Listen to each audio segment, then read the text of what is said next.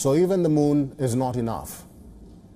Well, after successfully landing on the lunar surface, ISRO, the Indian Space Agency, has now given itself an ambitious target of sending an astronaut to the moon by the year 2040. In August, India's space ambitions got a massive boost when it became the first country to land a spacecraft near the unexplored South Pole of the moon in August. Chandrayaan-3's success made India the fourth nation to achieve a soft landing. After that success, India aimed for the sun. On the 2nd of September, it launched a rocket to study the sun. Aditya L1 is the first space-based Indian mission to study the sun. On Saturday, the Indian Space Agency will conduct the first test for the Gaganyaan mission.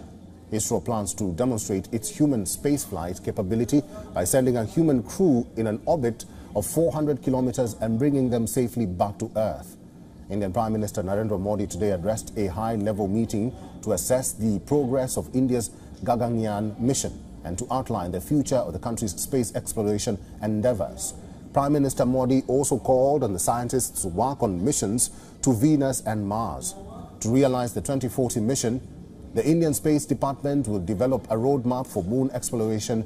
This will encompass a series of Chandrayaan missions. It will also require the development of a next-generation launch vehicle. Work is on for the construction of a new launch pad and the setting up of human-centric laboratories and associated technologies. Clearly, sky is not the limit for India's space ambitions. WION is now available in your country. Download the app now and get all the news on the move.